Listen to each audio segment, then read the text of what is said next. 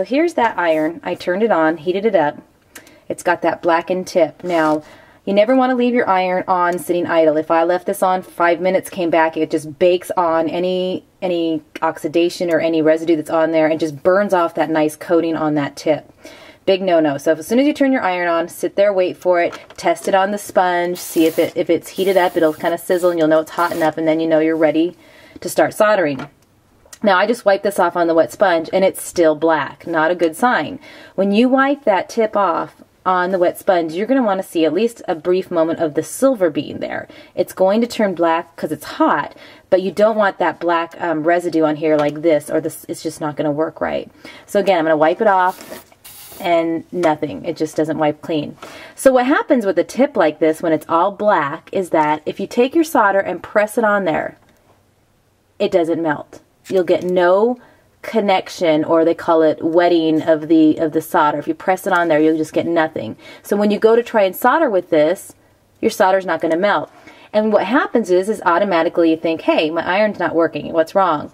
Well, again, if there's heat coming from it, and I can feel the heat way far up here, I don't have to get my hand close to it, I can feel that heat. I know that this iron's heating up. What's wrong is that tip. It's usually always a tip problem. Now this tip's not completely gone yet. I can probably go ahead and clean this up. So again, I'm going to wipe it off and see, nope, no silver. So what I need to do is turn this off and let it cool.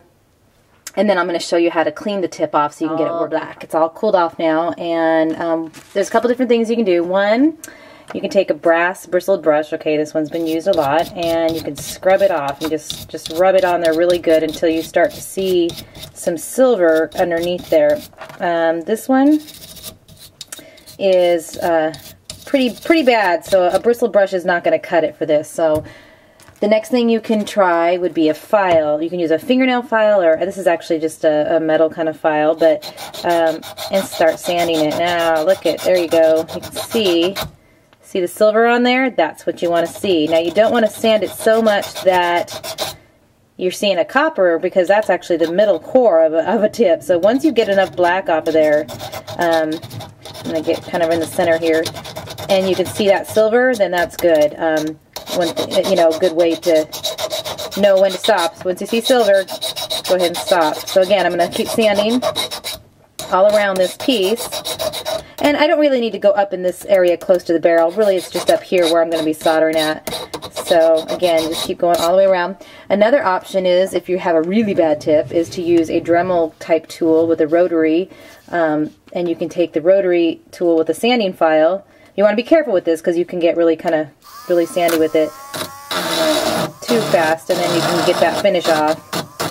So you can take the rotary tool. I've got it on low speed, and you can sand off. You can clean off the black that way as well. I'm just kind of going slow on there, so that's one way to do it. I'm going to go back to my file though, because a lot of times people don't have those tools. And again, I can just sand it off really good. Right in the center there I can see a bad spot. That looks like something got burned on there. This is an iron that somebody actually sent back to me to see why it wasn't working, and worked out perfect because I could show you in this video how it is actually working. It's just dirty.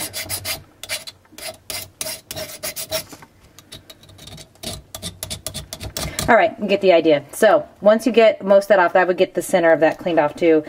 Then you're ready to go ahead and start the process over of retip again that I just sanded off. And it still doesn't look real super clean, but we're going to see what happens here. I'm going to wipe it off on the wet sponge and get my solder and see if it's going to melt it.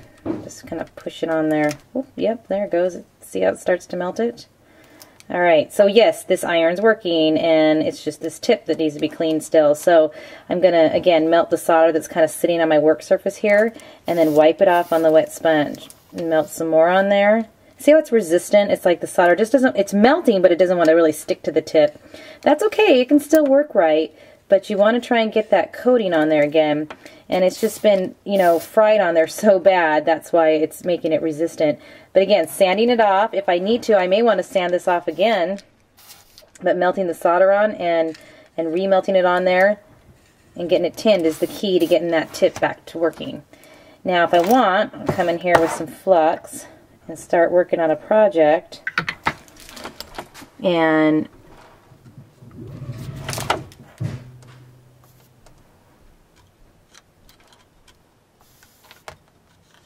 I can see that it starts to melt. I got a little bit on there. And then of course with that little bit there, I can just take this tip and just kind of go right over top and melt that solder on there. And it's working. It's still a very blackened tip. It needs some more time to be cleaned and tinned properly. And wipe it off on my wet sponge. Aha, see there? We're getting a silver back. The more you solder with it, with the flux and the solder together, the better this tip's going to get. So now I've got this nice sweet spot here that's going to work really well. I'm going to press my tip in there, press my solder in there again, and you can see it starting to melt. Kind of drop it on there. I'm going to kind of solder with the other side that's not as clean. There's just a combination of that flux and the solder together that help get these tips working back together. I don't recommend putting flux on your tip, but by getting that solder and flux together, it just helps to get it re-tinned again. So again, I'm going to put a little more flux on here, and I'm going to use this back side of the iron that's just not quite silvery yet, and just kind of come along here and just kind of melt my solder. And I'm not working on this project, I'm just using it really to kind of get my tip working back properly. I'll melt it on there. You can see it steaming up nice and good. Okay, now I've got some solder on there. I'm going to wipe it off on the wet sponge, and you can see it's starting to get silvery on that end there too now. So I'm going to get a little more solder on there, a little flux I mean. And again, I'm just going to press my solder in here. See, it's melting really nice now. And just continue working around this piece with my tip, and I just keep kind of flipping it over using both sides and just smoothing it out. And again, it's just to get the flux and the solder all on that tip and getting that tip nice and clean. And again, wiping it off on the wet sponge is key. Just continuing to do that. So over time, using this same iron tip, it's going to get even cleaner as I use it. Using it with the flux and the solder together is going to help get it working really, really well.